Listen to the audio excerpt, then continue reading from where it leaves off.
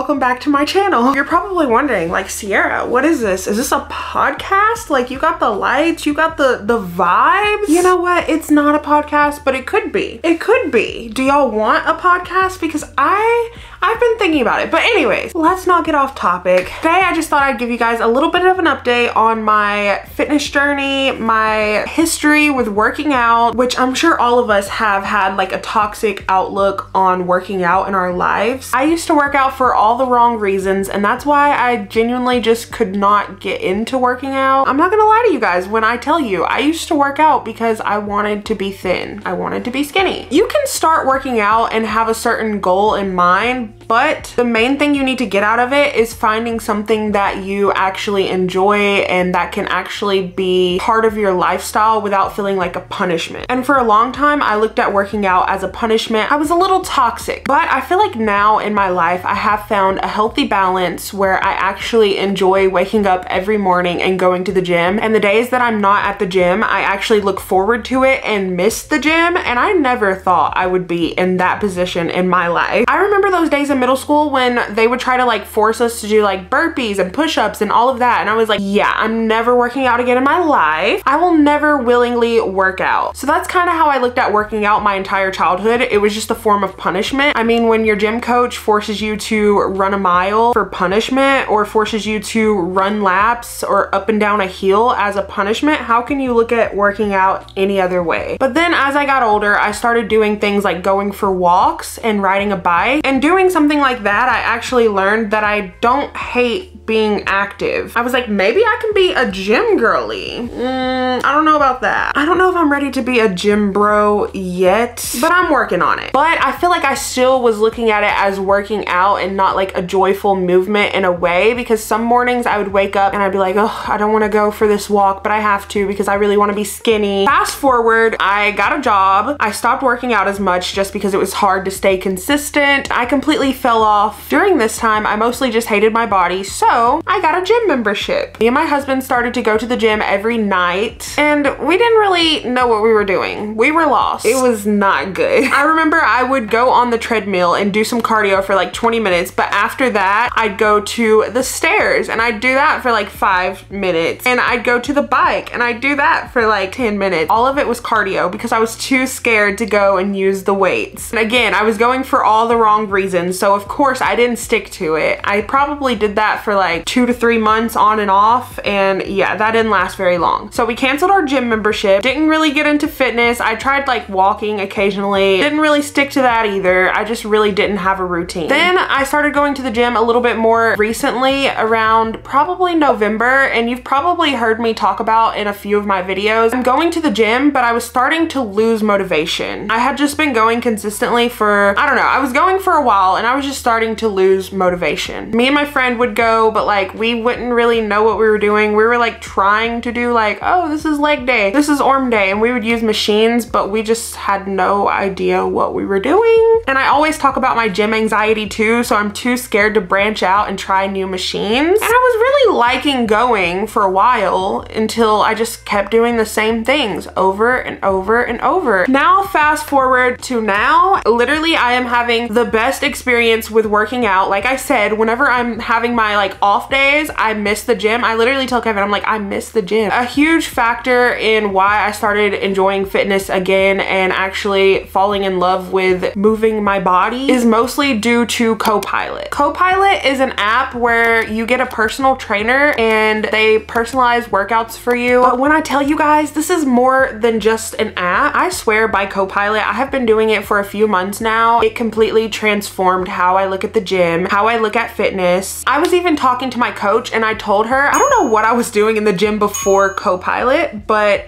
it was not right. Like, I did not feel the way that I feel now when I leave the gym. I didn't feel fulfilled with my workout because I feel like whenever you're choosing your own workouts, you're staying within your comfort zone. But when I started using Copilot, my coach implemented dumbbells and the free weights, and I never thought that I would be like a free weight type of person until I did these workouts. I have noticed tremendous progress when it comes to using Copilot workouts compared to the workouts that I was doing before on my my own. Another thing that I really love about Copilot is it's not just an app and like a computer giving you workouts. This is an actual person. I had a video chat with my coach and told her my strengths, my weaknesses, what I would like to get out of going to the gym.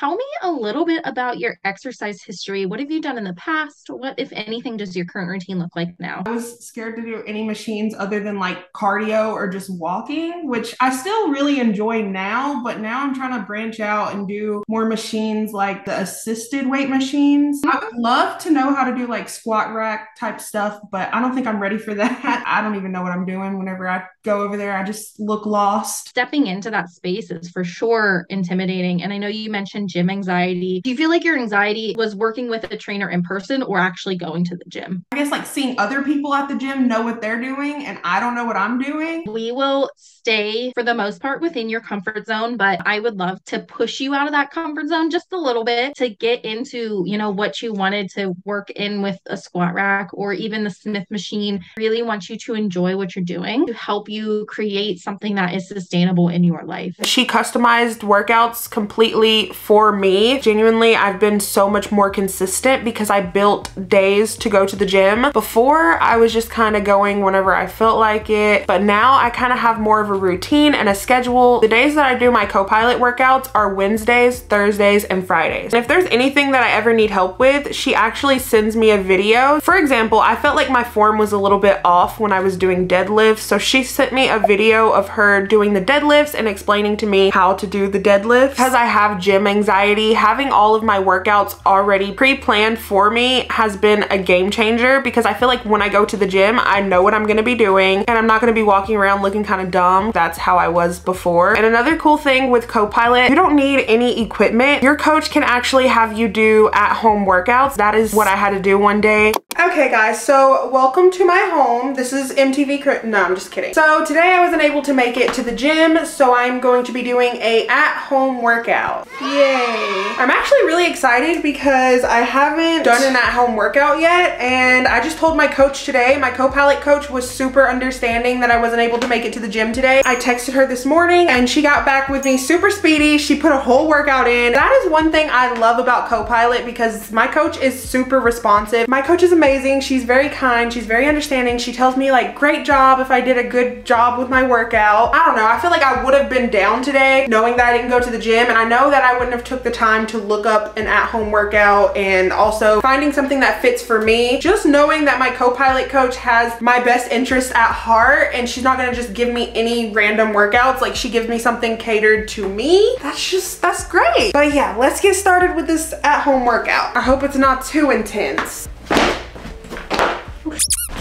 Also wanted to mention that the weather is changing a little bit. It's not fully warm outside, but this is my first workout wearing shorts. One of my goals is to become more comfortable going to the gym in like shorts, even if it's biker shorts that are a little bit longer. I'm trying to go out of my comfort zone. But yeah, first workout with shorts as well. If y'all see me looking over here, I'm looking at my workouts because my phone is over there. Click on an exercise and it will jump to that exercise. Once you completely submit and send off the workout, I'll be notified. I'll take a look over your notes, your ratings, and the workout data. So we have technology with our Apple Watch that's going to record your regular heart rate and calorie burn, and then on top of that, your range of motion and pacing. So if you are going too fast through an exercise, it'll tell you to slow down. If your range of motion is off, it'll say go higher at the top, go lower at the bottom. It'll give you some, coaching feedback throughout your workout. I also wanted to mention that you do not need an Apple Watch. The app works perfectly fine without one. I don't know if I can do this.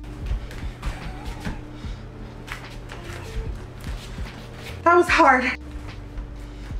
I'm gonna make a note because I definitely need to improve on that one. Whew, I am shaking. 10 seconds, I can do it. Oh.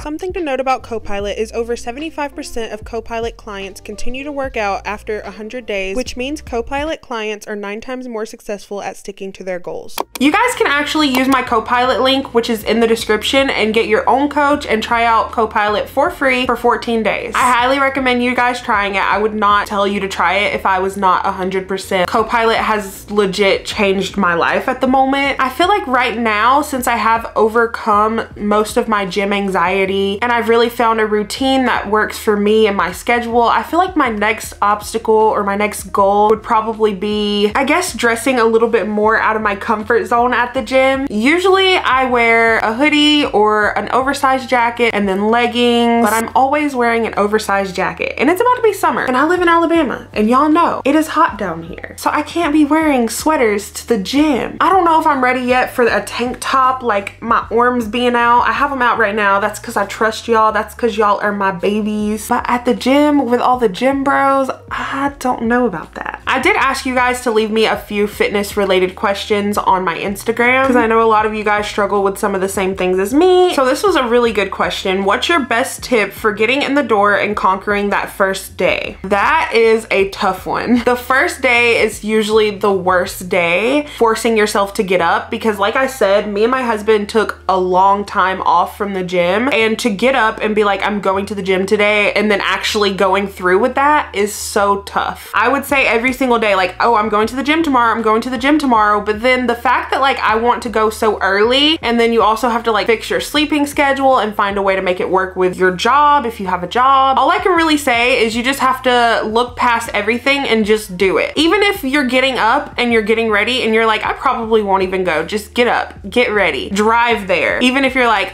I probably won't even be able to go inside, just do it, and then you'll be surprised with yourself of how far you get. I would tell Kevin, I'm going to the gym tomorrow. He'd be like, yeah, okay, we'll see. Because I said it so often. But then that morning I woke up, I got ready, and I'm like, yep, I'm going to the gym. And inside I was like, am I really going to the gym? I don't know. Kind of faked it until I made it. I convinced myself like, oh yeah, we're probably not even gonna do it. But I went through with all the steps, and eventually I ended up at the gym. And even if you're at the gym and you only do a 10-minute walk, a 15-minute walk, you still showed up for yourself. You still got past the first hurdle, which is going to the gym. That's the hardest part. Once you get to the gym, that's a breeze. And then the next day, just do the same thing. At least that's how it works in my brain. Any tips you recommend when you have anxiety being around people in the gym? So the first thing to remember is that people are so full of themselves, they're probably not even paying attention to you. And that is 100% the truth. Like, I go to the gym and I see guys looking at themselves in the mirror and they're feeling themselves. I'm not judging them. I'm being like, okay, I love the self-love. But those people are so caught up in themselves. They're there for their own reasons, but they're probably not there to judge you. And if they are, then they're just terrible people. But you deserve to take up as much space as they do. At the end of the day, sometimes I think about it and I'm like, I literally only see these people like 30 minutes out of my day, 5 days a week, and you deserve to be there just as much as them. So I mean, that's kind of how I have to think of it sometimes to make myself not get so anxious and not feel so scared. Everyone's their own person, and in your brain, you're not constantly thinking about a person you don't know and judging them. You're probably just focused on yourself. I'm struggling on trying different equipment because I'm afraid of doing something wrong. I was the exact same way. I would not branch out and try new things. I wouldn't even use the free weights because I felt like I was just doing something wrong until I tried Copilot and my coach did those personalized workouts for me. Now I feel like I own the gym. Like when I go in the gym, I grab my weights over there. I'm used to using them. I feel like I truly belong there, and I feel like I never felt that way before. So I mean, if you really want to get into working out, like you could try a personal trainer. Someone asked if it feels better to bring a friend versus going by yourself, and I say